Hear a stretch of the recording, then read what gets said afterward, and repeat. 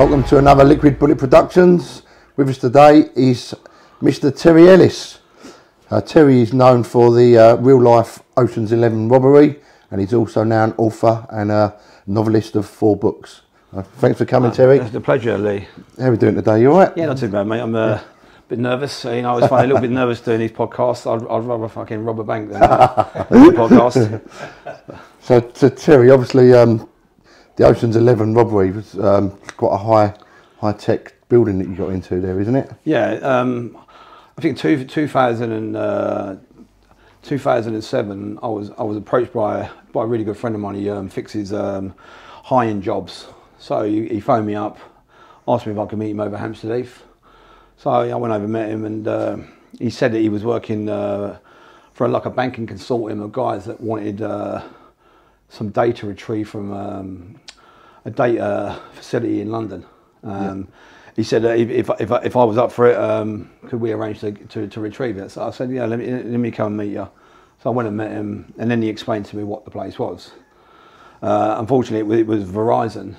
It's one of the biggest data centers in Europe, and it's probably one of those jobs that most people would never take on, simply because it's got one of the most state-of-the-art security systems. It's got everything. So if I run through it with you, it sounds when I looked into it, it sounds a little bit like the film Mission Impossible, like the sort of security system you got to get past. Well, you know what? It's like everything. You know, we always go on the premise that there's always one person is going to let the whole security system down. And that's the human element of it. Right. So we thought we'll have a look at it and see what we can do. But when I realised it was Verizon, and when I told my guys, they all said, no, this is fucking, we can't be doing this. It's impossible to look at. But I said, we're going to have a look at it, and we'll see how it goes. So we had a British Telecom van. We parked up across the road.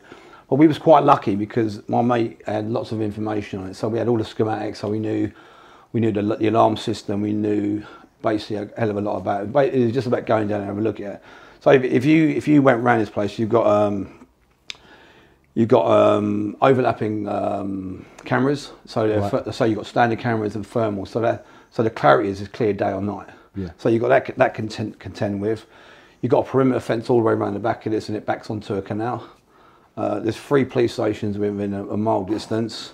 And it's got, I think this place, in the daytime there's 5 security guards because it's open, and at night time there's 10 security guards. If you walk up to the front door of this place, it's got bulletproof glass, it's an intercom, biometric keypad, hand scanner and everything else to get in. So you can't even walk in there? You can't even walk in there. Once you're through that door, you come into an airlock compartment. So what happens is you get buzzed in, you then have to go through an airlock compartment. That's thermostatically pressurized. So you have to shut this door, and once it's pressurized, you can open that door. We call it dead man's land, or it's a human trap. Yeah. If you get caught in that, you're fucked. Once you get through there, you'll then come into a secure lobby, which is the only way out of it is through a turnstile, which is biometric turnstile. So fingerprints, yeah. And you can do a keypad, and you can buy a biometric card as well. Yeah. And that's the reception. So behind the reception, you've got a security guard. He then takes your details and gives you a card so you can get in. Blimey. Behind him, there's a security CCTV camera room. So you've got 3 security guard operators in there. I think there's about 30 cameras in there. Does the whole building. It sounds pretty much impossible to me already, Terry. Oh, it is. Well, you know what? I said nothing's impossible. Anyway, so once you go through the turnstile, you have to get through another sealed door, and then to get into the security camera, the camera suite. And then if we then go onto the first floor, there's cameras every 10, 15 foot in this gaff. There's a private security company that operates independent of Verizon. They have their own security system that's on the mainframe computer room. So if you get past this, you ain't to get past this. Gotcha. So you know, there's quite a few layers there already to get past. I think there was 8 layers of security on this gaff. So for us, it was really just about looking at it and trying to figure a way of getting in there, because in the camera they've got panic buttons. So if you fuck up with the entry, your panic button's going to go off. If you get caught in no man's land, you're going to go off. You get caught in the foyer, you get caught on the turnstiles, you get caught going through this room, and then you make it to the CCT camera room, and one of them, you know, looks a bit iffy. They're going to press the panic alarm, and if you get past all that, and you go onto the main floor, and the security cameras that are up there, they pick you up, then the independent security company will press the panic button as well. So it was something that when we looked at it, we thought, you know what, that's the information we had. So we thought, how do we get past this? And we looked at it for about 4 weeks, and we just thought, there's no way. You know, we watched how many people worked there, which is the best time to do it. We even went up on the roof, the alarm went off. So what do you do, like a recce visits and sort of watch what's going on? What we did, we looked at it, I think about 3.5 weeks we looked at it, and we had a British Telecom van. So what we did, we parked across the road, and then what we just kept looking for 8 or 9 hours every single day. So it was one of those jobs because there's a lot of background work goes into it. Yeah. And then what we did, and then we measured out where we had to go, and what we did, we measured out over a park. So what we did, we walked through it.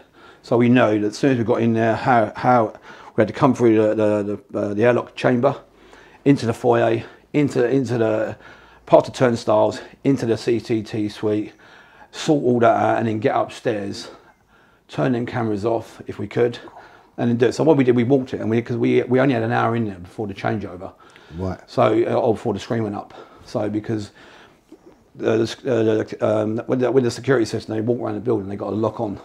So you only get a window of opportunity. Yeah, you're on a time scale. And so there was 10 of them in there. So we thought, well, it's an impossible job. You know, first when we took it on, we thought, no, we're not even gonna have this. But because of the challenge for us, you know, because you can't use guns, you can't ram it, you know, you can't just blag it. You really need to get in there, and you need a good route. So yeah. So I looked at it and looked at it enough, and we came to the same conclusion that it was impossible. Can't be done. And I was lucky. I was in West Hampstead. I was visiting my mum, and the whole road was sealed off by the old bill, and there was a geezer up on the roof. And I said to the couple, what's going on? He said, oh, there's a geezer threatening to jump. And that's when it pinged. I thought, oh, you know what? That's what I'm gonna do. So what I did, we went and got a load of police uniforms. Got a police van, dogs. We got an Alsatian dog, police car, and then what I did, I went and hired 5 guys. They're technicians. Yeah. They're very well known in the chip world, because you have to take chips out, and they have to be very delicate. So you have to put them in especially stag-proof bags, and you put them in the washing bag. So we had 20 washing bags. I think there was 120 motherboards in all. You know, if we were able to get through there. So we got everything. We got the police uniforms, everything else. So now it was just about pulling up at the door and doing it. So we called a day. I think it was for Thursday, because that seemed the day that less people in there, because we had technicians in there, security guards, cleaners.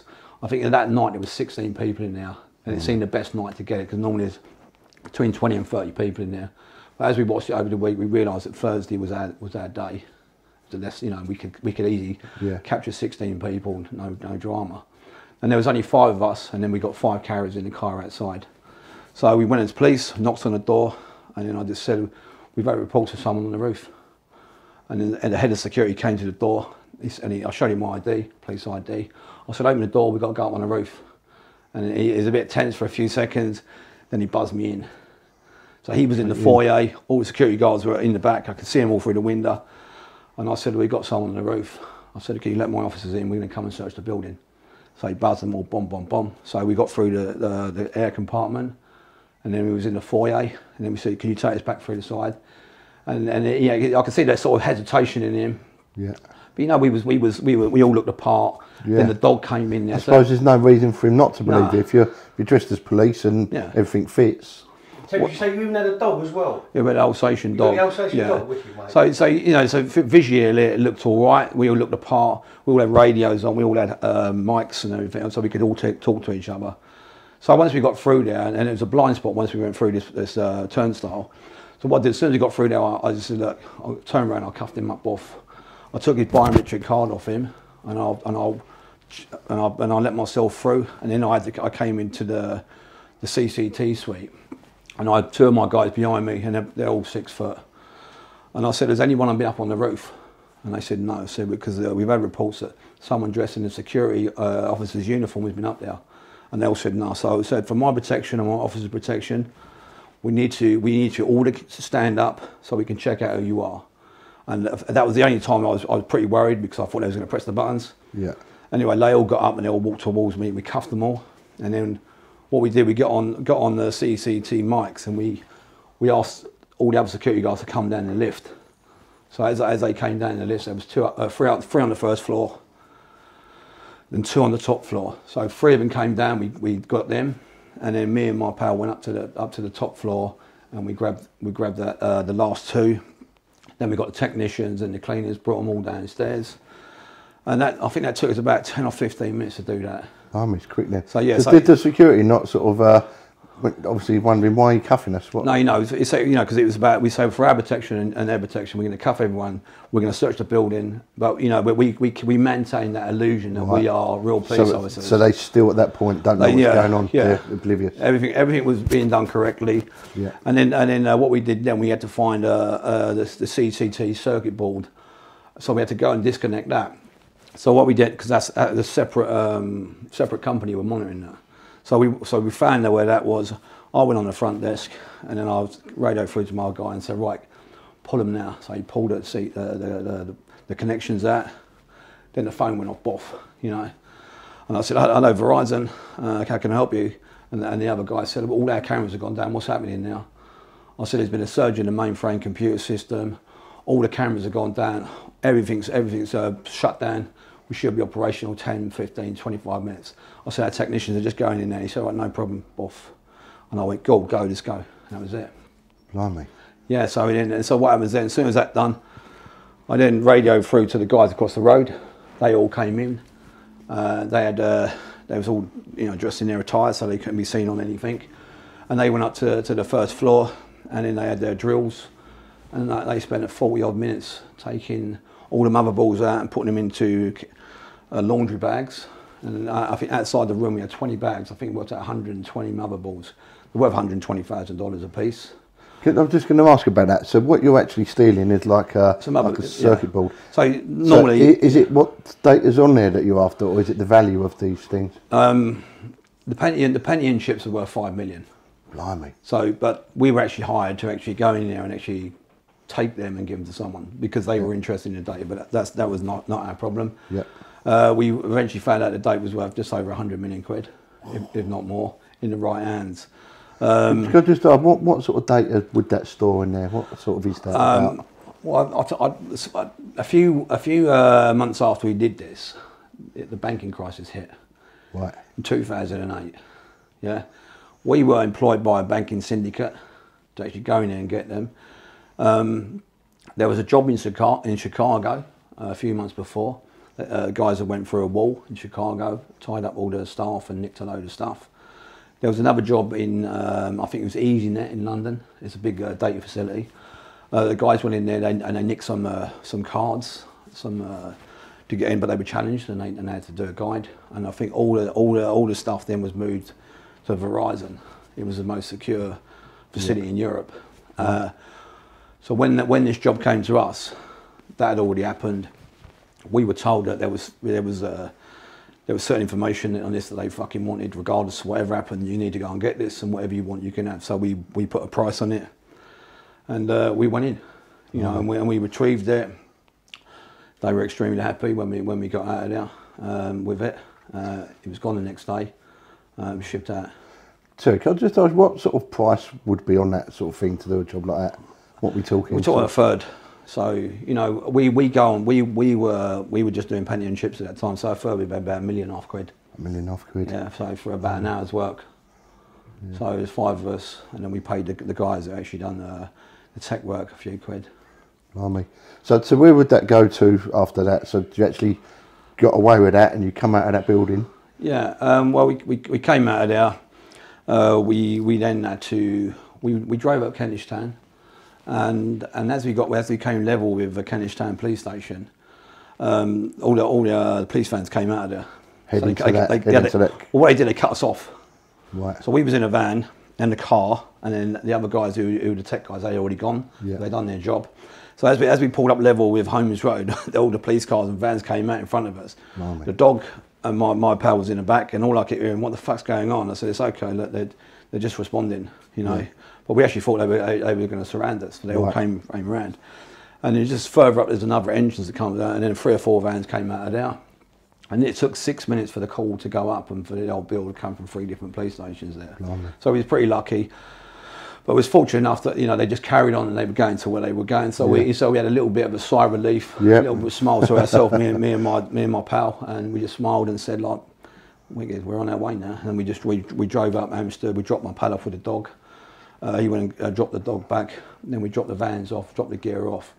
The vans were taken, the cars were taken to be disposed of. And we arranged for the circuits the next day to be taken. So what we did, so I then went down and had the money transferred. Yep. So I met the guy, the fixer. I met him over Kenwood, and I said, like, you know, we got the prize. And he was overjoyed because he had been tasked with getting a team together to go down and do this. And you know, I don't think at that time there was anybody willing to do this. We, you know, in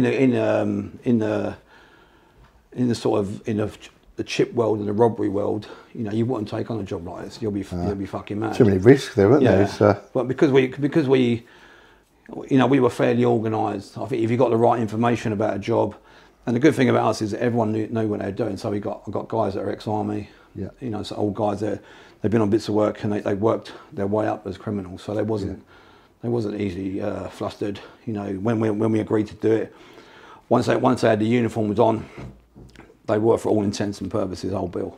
Yeah. You know, so and they looked the part. So you played that role as such. Oh yeah, you would never known the difference. I can remember when we first went down there, when we drove down there that evening, we actually passed through old Bill, and that was right opposite Holmes Road next to McDonald's, and I can remember the old Bill looking at me, and I was in full uniform, or full regalia, police hats on, everything, and I went like that, and he went, and to me. And we just carried on going. My mate said, "Yeah, you're a cunt," you know that. So we just carried on going. And as we were just about to pull up the first time when we went on there, there was a police car came behind us and the siren went off. So you know, it was you know, but we just kept our cool and we just drove around again. So instead of going on it, then we just drove. So you're in an actual marked police car as well? Yeah, we had police vans. We only had it marked on one side. Right. We don't want it. So when we pulled onto the pavement, no one could. All they could see was a white van. They couldn't see it was old Bill. Right, gotcha. But the people inside, they could see police on the side. So when we opened it, visually they saw police in the car. There was a blue light as well in the dashboard. You could buy it for fucking $2 bob. So you know, visually, the security guards in there. You know, you got to remember that most security guards are either ex-old Bill, ex-army. So they all respect authority. Yeah. So they're not gonna start fucking effing and blinding and saying who are you. They're not like you know, idiots. You know, so visually they saw we spoke the lingo, we all had mics on, and we conducted ourselves in a way that was appropriate for that job. And you know, we never used any violence, but it was all about just taking control of it. And then it was all about them first couple of minutes. Yeah. So once we'd done that first couple of minutes and we was in there, we knew that everything was going to be all right. I think we had one hairy moment in there where 2 technicians actually turned up. So we had already had like 16 people wrapped up downstairs in the stairwell, and then all of a sudden I got a call on the mic because my mate was downstairs on reception. He said, "There's 2 geezers coming to the reception." So I said, "What are they dressed like?" He said, one's carrying a bag. I said, the technicians, just calm yourself down. Don't say fuck all in here. Yeah. I didn't want the rest of them to hear because I didn't want them to spook them. Yeah. So what did you do with them 2 guys? Just let them go about their business? We just let them in. So they went in and they went to the lift. But I know what I did. I waited at the lift. I thought if they come out of the lift, I'm going to have to take both of them down. Yeah. Because everyone was grafting. They was doing their bit. I thought if they come out now, I have to either blag it, take them down, cuff them up, whatever it's going to take, but just to keep them under control. But they went to the 3rd floor. Right. So as soon as they went to the 3rd floor, my guy who was in the CCT room by now was following them. So I said, just keep an eye on them. If they start moving about, just let me know. And luckily they went in their rooms and they was doing their technical stuff. And that was it. So, you know, I think you know, we was in there 55 minutes. You know, we had an hour to do it. We got fucked on the going in there, so we lost 5 or 6 minutes. And then at 6 minutes past 10, the alarm went off. You know, the screen went up. Yeah. which was understandable because that's what, if you don't clock in, then it all breaks loose. So that's an automatic. It's an automatic buff, system. yeah. Because you know, if you look at a normal warehouse, they have they'll have checks every hour or every 2 hours. Yeah. So what you got, they got little keys, and they go around. They put the key there, and it sets it. And then an hour later they get a phone call saying everything all right. Yeah, all sweet, buff. And then an hour later, buff. So but if you miss that, doesn't go in, then it. If you miss that, and then all of a sudden off. it shuts down. There's something's not right. There's no reason why that can't happen or shouldn't happen. And then all of a sudden, the bell gets rang regardless, and the old bill turn up. Can I just ask you about? You said there was an airlock system on the doors. Can I just ask you about that? Yeah. What is it's like an air dock pressure door. Yeah. So what happens is you go into this door, and what it does, it pressurizes, Right. and both of them doors cannot open simultaneously. You know you have to open one without the other, so they have to be shut. So that one's got to be shut, so you can't let someone in. Yeah. And you can't leave that one open and open this one, and you run through. So it has to reach like a certain air pressure before that door releases. Yes, it works on a thermostatic pressure. Yeah. So that has to be, that has to be sealed. So once it reseals and it calibrates itself, then it opens that door. You can just open it. Yeah. But I've actually known guys that have been on Wits of Work, and you have 3 of them doors. Right. So what they done, because they didn't trust it, what they did, they left this door open, they wedged it opened this one, and then shut it, and couldn't get out. So that's why I call it the human trap. Got ya. So if you try and cheat the system, you're locked fucked in there. So if you don't do it properly this side, you're fucked. In the middle of it, you're in no man's land, and and there's bulletproof glass. So you're fucked. So it's happened quite a few times over the years. Yeah. I've known it to happen to a few guys, and it's I don't know. It's just one of those things. Just going back to that, so the pressurised door locks. How long have you got to wait in there before you can sort of get stuck in there before you can get out? It's only like less than 30 seconds.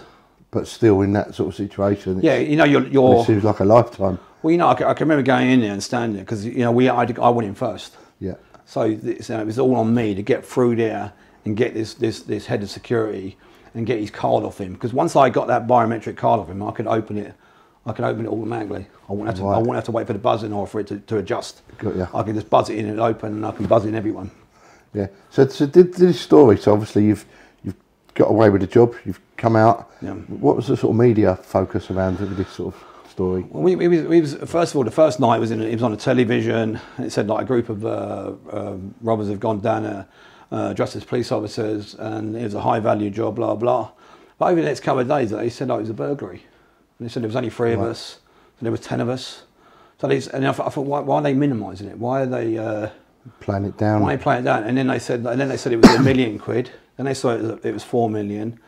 And then on their official website, it's a couple of days later, it said £5 million. Blimey. And then when the reporters asked them about the data on there, they said it wasn't at liberty to discuss that. But as far as they know, no data was stolen. Right. So we thought, well, you know what, we don't really give a fuck. Simply because if they want to put it down as a robbery, fair enough. Burglary, then fair enough. Yeah. Because the less publicity we get, it's good enough for us. Yeah.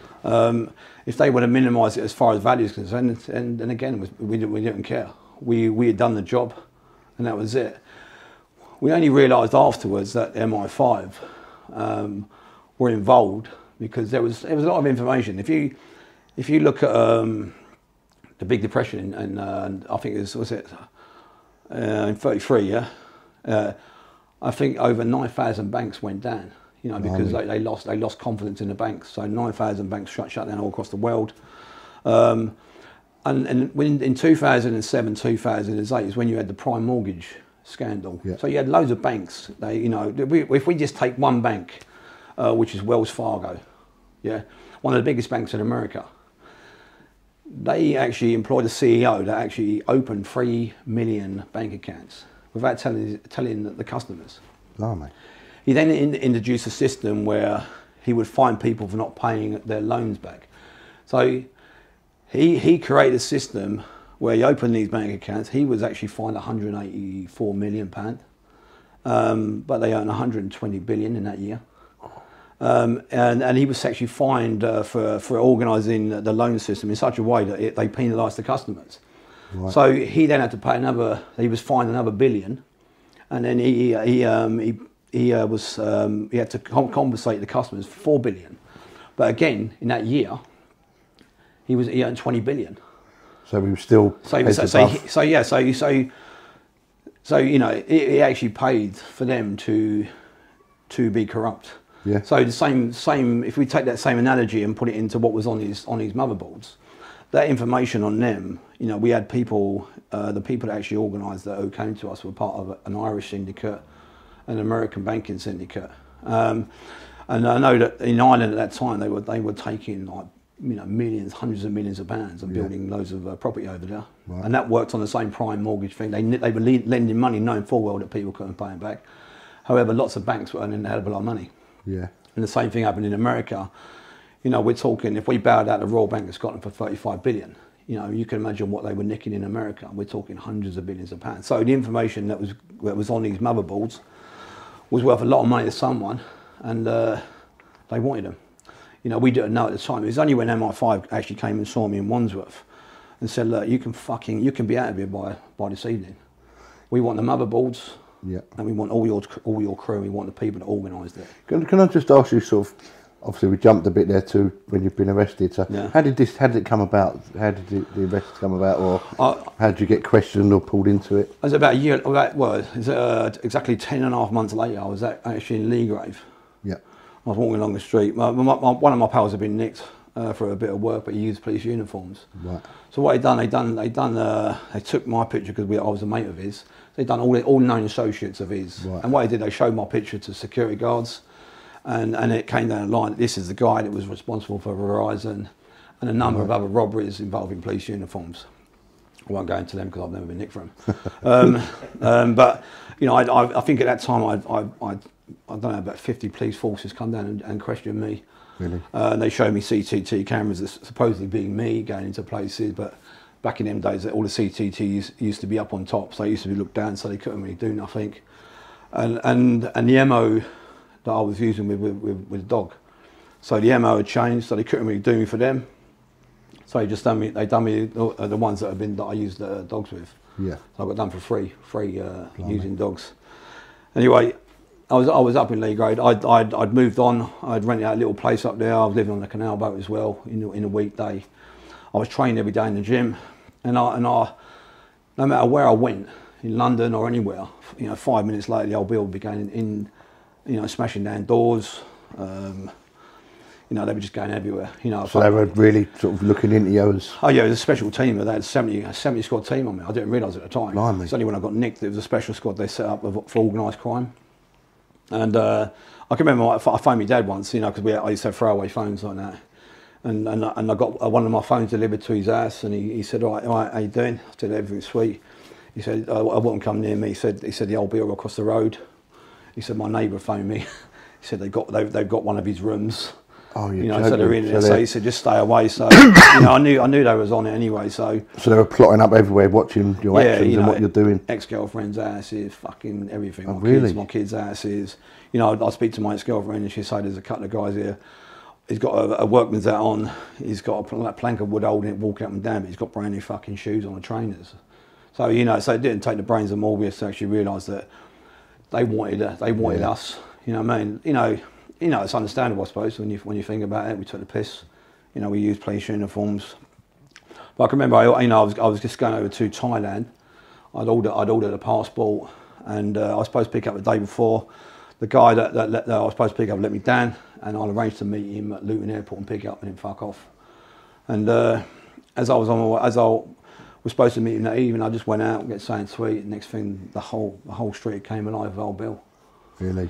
Yeah, I was walking along. I was on the phone to one of my pals in London, and next thing, a car came up on the verge. There's a wall here, and I threw the phone over the wall, went to turn. Another one came now. Then a van pulled up. And then that was it, all hell broke loose. And the next time it was on the floor. I was spread-eagled, had a few digs, and then I just said, you know, what's going on? You know, what's the problem? And they said, oh, we've got him, we've got the cunt. You know what I mean? And I said, have you got who? You know, my name's Eddie O'Brien. You've obviously got the wrong person. You know, said, no, we haven't got no fucking holding pictures up and everything. We got him, but I changed a lot. You know, I lost a bit of weight. Yeah. And you know, so there was for about 3 or 4 minutes, I was a little bit pensive about is this really him? Because I was quite cool and just denied it. Yeah. And in the death, they said, it's fucking him. Get him, put him in a car, bring him back to London. Oh, and that was when, you know, when I realised that the game was up. Yeah. You know what I mean? So at that point, you didn't know for what you was being arrested? I know, I knew what I was going up for. Yeah. Yeah. It was, it was definitely Verizon. Right. You know, it was definitely Verizon. You know, lots of people have gone in. You know, I was fortunate. Only one of my pals had ever been nicked for it. Yep. You know, so I knew that he was already in prison. So I knew that, you know, it was only a matter of time. So I looked upon it as well. You know what? There's no guns. There's no one got hurt.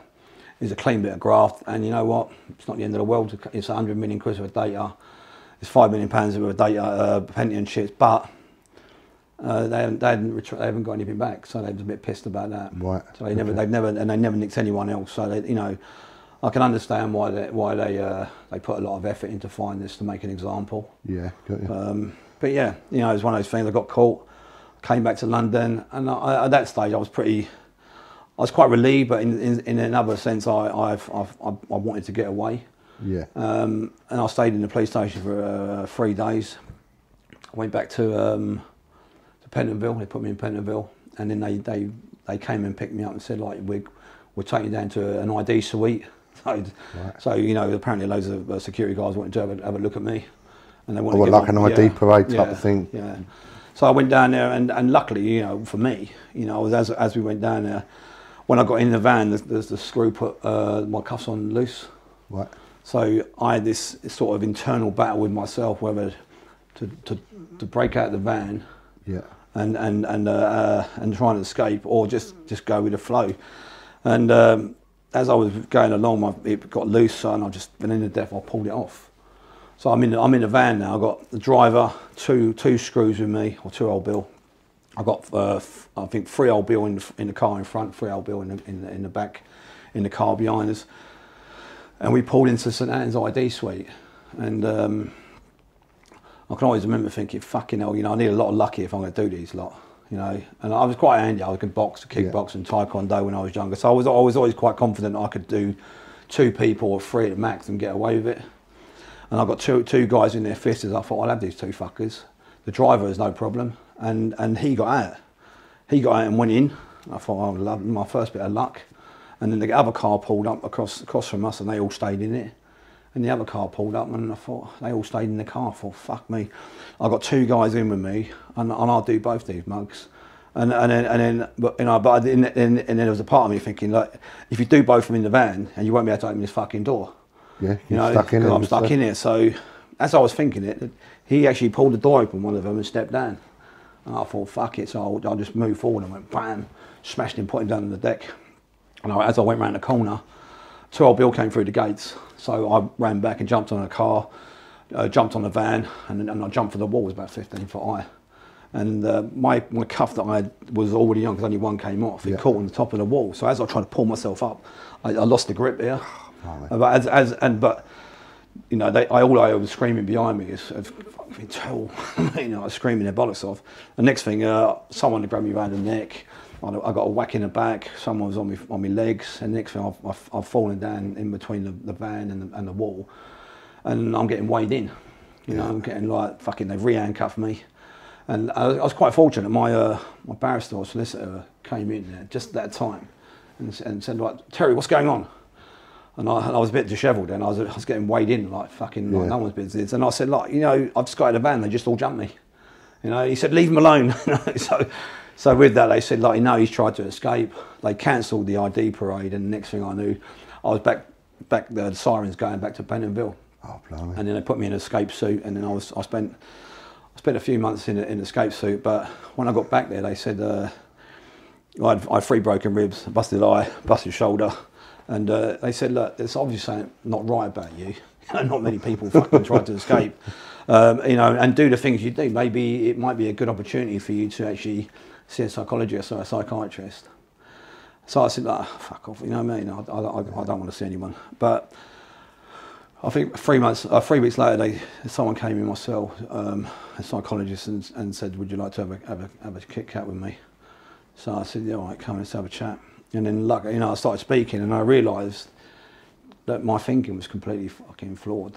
You know, I had no empathy, I had no fear, Yeah. and what I thought was normal about what I did with my life, I realised I really needed some help.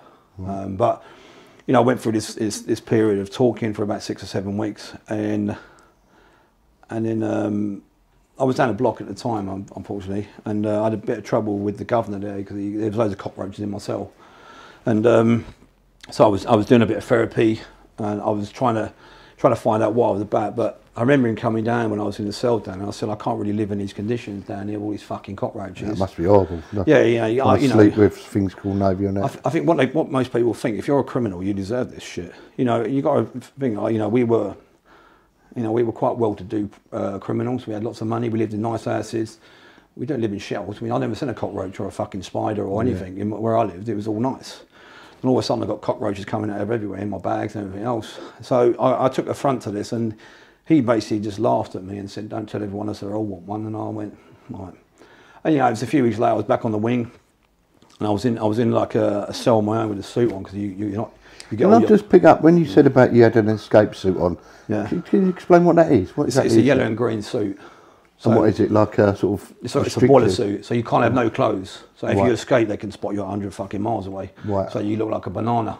Got you. You know So what I it's just the colour, it's not restricted as such. No, it's because in most prisons you wear your own clothes or you wear prison clothes. Right. But if you wear this big yellow and green suit, you are what you are. You're an escapee or you're a dangerous prisoner. Right.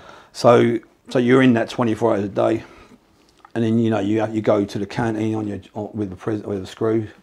You know you got to be escorted to get your dinner, your fucking tea, and you go and exercise on your own. So it's a bit of a nightmare, but you know it's actually like a special pass because you know you don't have to queue up for nothing. Yeah. And we know like you've got Charlie Bronson, he's been in a secure unit forever. Yeah, for years. I can understand why he does that because you know what, you don't have to mix with other cons, you don't have to queue up for anything, and I can understand why, you know, because prison is a bit of a shithole. Yeah.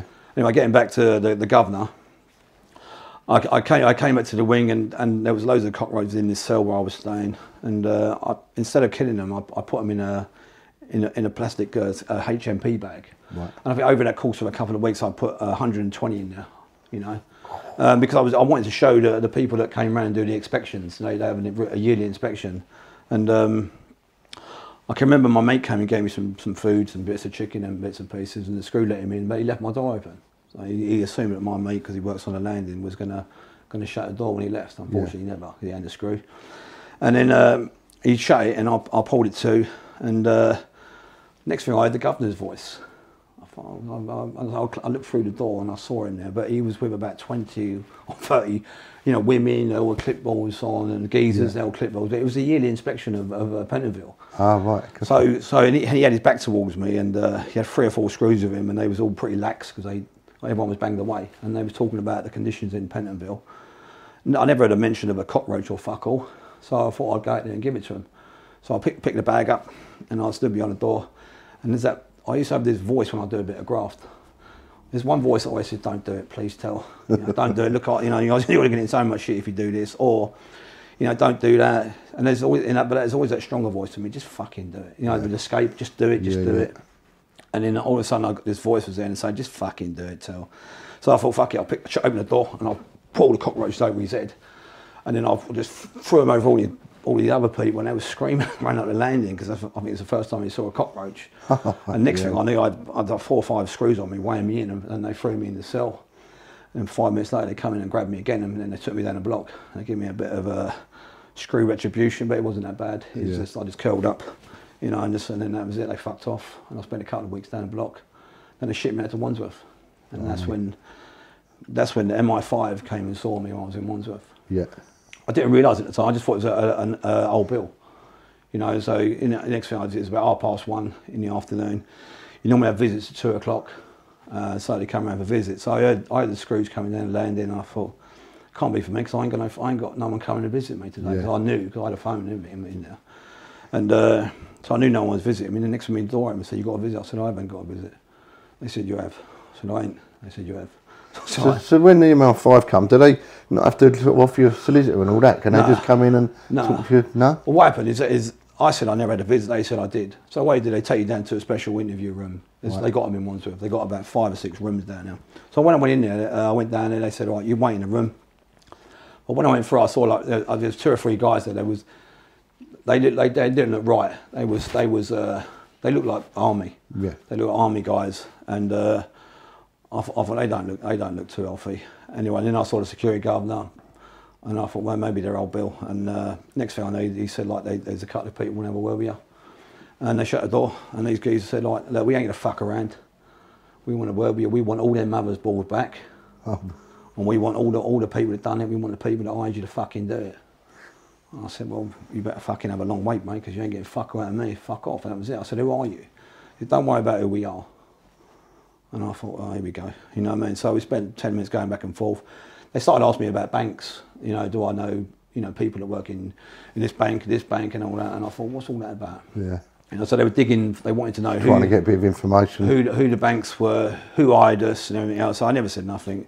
And then the security come back. He said, "Look, you might as well play ball with them till you're going to do a few years anyway. So you might as well give yourself an opportunity to get out of it." I said, "Oh, fuck off." Yeah. You know what I mean? And the next thing I know, they came back in and said, "Look, they threatened me with lots of years. And they threatened my family. They threatened everybody." You know. So had you already been sentenced here? No. I was on remand. Right. So they offered me an opportunity to walk out of there. So I said, "Look, you ain't getting fuck out of me. You ain't getting no names. You ain't getting nothing. You might as well fuck off." And then they went and I asked the screw. I said, like, I want the log and who they are. Yeah. And he just said, like, they weren't here. I said, what do you mean they fucking weren't here? I said, I just spoke to them. He said, they're not here. They're spooks. He said, they're not here. You'll never get anything out of us or anyone knowing that they were here. So I said, all right, fair enough. Phoned my solicitor. I said, look, they've just come and visited me. I said, I don't know who the fuck they are. He said he'd look into it and nothing ever. So he probably got silenced as well. Or told to leave it alone, or? Well, you know what? It was quite funny because when I actually went up for a Newton hearing, because if you go guilty, you get a third knocked off. Right. So if you go guilty, you get a long drawn out thing. You get extra years. So I went on this Newton hearing saying if I go guilty, what would happen? They said, "Oh, you're going to get 20 fucking years or whatever." And I went, 20 years. I said, that's a bit steep, isn't it? So I said, let me never think. I'm not going down this road. You know what I mean? So I might go guilty. I might just get it out of the way. So when I was downstairs in the cells. Knock on the door. This geezer, the same guy, came in. Said, "Fucking, they were a little bit hard, weren't they, Tell?" And he said, "Like, all you got to do is give us all the motherboards, the people that sold it out." He said, "You can fuck off home." And I said, "Nah, that's it." And that was it. So I think people are under the illusion that you would actually give up your mates. Yeah. All your friends. I worked with my pals for years. I've known them all since I was a kid. I suppose when you've done a job like that, you already know the consequences. So yeah. you've at the back of your head, if it all goes wrong, you know what you're up against, don't you? Yeah. We worked together since we were kids. Yeah. We're all grown men. And I know that if any one of my mates or my boys we were working with got called, they would never say nothing. Yeah. Just wouldn't enter their minds. So, I think the old Bill think that. I'm sure they come across some cunts who would give their mates up, but when you come across people that have been in this life forever, yeah, we just wouldn't do it. We know that if we get 10 years, we're going to do 5. You're going to do 5 in closed conditions. You'll do a couple in open conditions. It ain't the end of the world. But your loyalty, amongst your lot is pretty strong. Yeah. And you know what? You couldn't live with yourself. Your family live in the area. Your kids grow up in the area. So you just wouldn't do it, period. Yeah. And so knowing that, I know that if any of my pals got nicked, they would never grass me up. Yeah. So and I would never do the same to them.